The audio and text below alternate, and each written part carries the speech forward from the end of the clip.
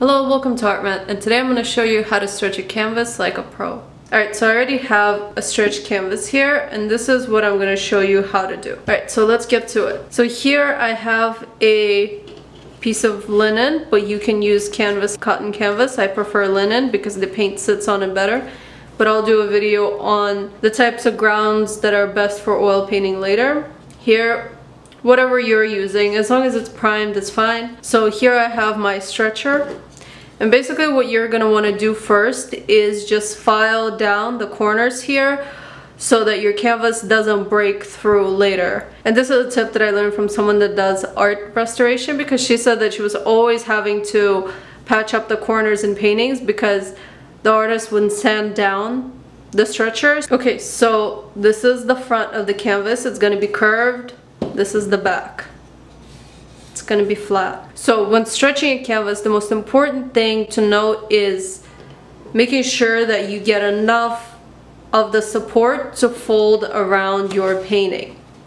Because there's nothing worse than having a corner that's not long enough and then you're having to put staples on the edges, and then that just looks unprofessional and it can make your painting warp in the long term. It's important that you take care of these structural things in the beginning. So when cutting the support, I like to measure the side of the painting, and this is 1/2 inch, and then I will do 3 times that size on each edge. So if this is 1/2 inch, I will do 1.5 inch on each side. And sometimes even before I cut the canvas to size, I will lay my stretcher on top of it and I will do kind of like a test fold just to see that everything measures up and that everything is neat and that I'm able to get every corner correct. You also don't want to cut it too long, is because, for example, I cut it even longer like this. You're gonna have to roll it and fold it so that your plier can get that nice pull and get the canvas tight anyway. So there really is no point in folding your canvas or cutting it really big. So just make sure that you have enough to go over the stretcher on all sides and enough for the staples. So the next thing you want to check is that the weave of the canvas is geometrically aligned with your stretcher. Because if the weave of the canvas is going like this, and your canvas is going like this, and you fold it over, first of all, you are going to see on the front side of the canvas that the weave is not aligned. But also, as the canvas dries, it can warp your painting. So this is really an important part, is to line up your painting with the weave of the canvas. When I'm stretching a canvas, I always like to use pliers and a staple gun, just because I want my canvases to have that really tight drum-like professional look. And it's just very hard to get just by using your hands. Step 1, I align the canvas. I usually don't like to start like this. I like to start on the horizontal side.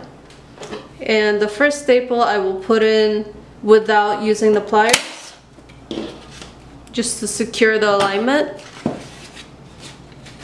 From then on, I will start using the pliers.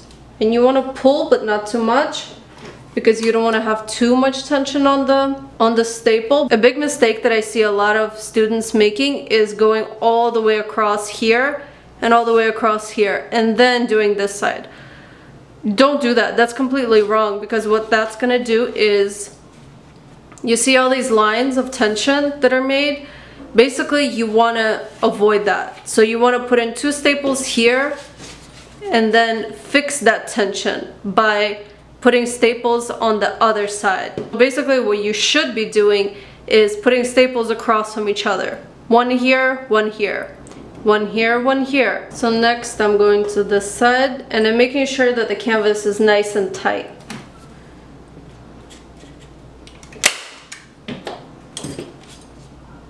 It's much easier to stretch a canvas well than to try to fix the wrinkles later on. And it'll just make a better surface for you to paint on if it's nice and tight.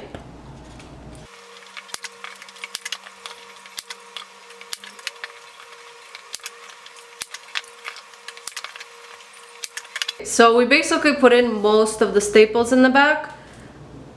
And look at how nice and tight the front of the canvas is. There is no wrinkling. All the corners are nicely pulled in.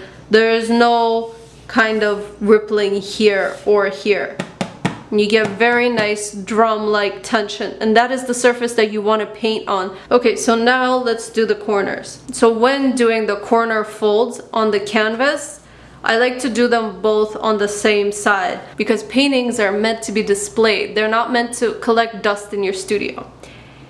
Okay, besides that, when your painting is hanging on a wall, you want these really nice edges. You want that same look on this side and on this side. This is what your gallerist is looking for. And I know a lot of people hate when you bring up art sales, but how terrible would it be if your paintings are not selling for as much because you folded the corners wrong? So let's take care of that now, and let's stretch the canvas correctly. So how do you decide which corner to fold and which one to leave blank?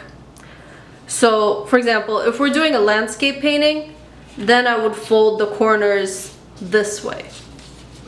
Because as it's hanging on the wall, you're gonna get a nice clean edge here.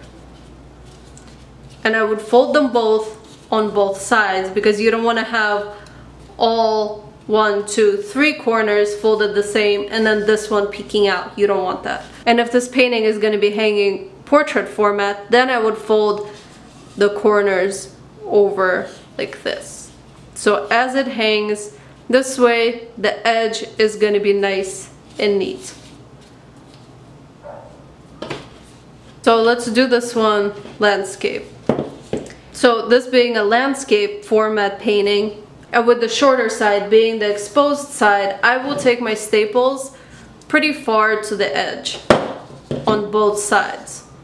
And I will leave the portrait side stapled, but I will leave, again, 3 canvas widths, so the same as this length on the edge, because what we're going to do is we're going to tuck the canvas into it. So because I'm working with a primed canvas, I like to crease my canvas corners first. So what you're going to do is you're going to kind of make a square.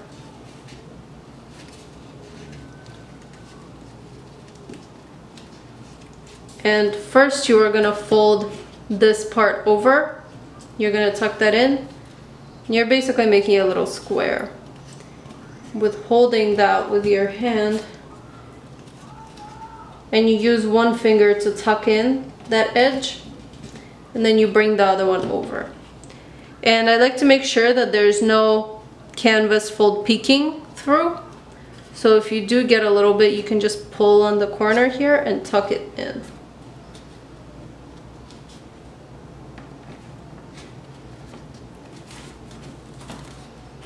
And I just pull and staple.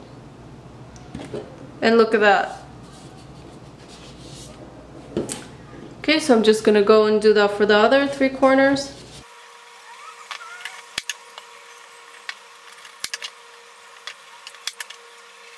And if you get any of these little bumps here, what you can do is take your plier and just create a little bit more tension. Make sure that you don't pull out the corner staple, but you can secure the edge just like that.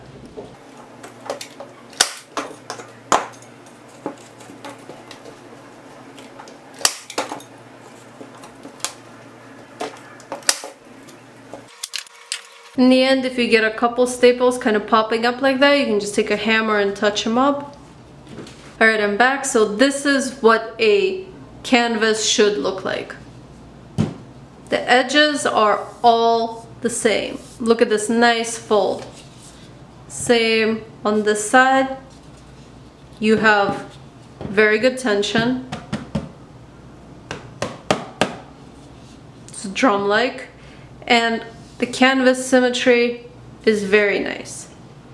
All the corners are very stable. There's no looseness at the edges. You have a very nice geometrical fold, and this is gonna look great hanging on the wall.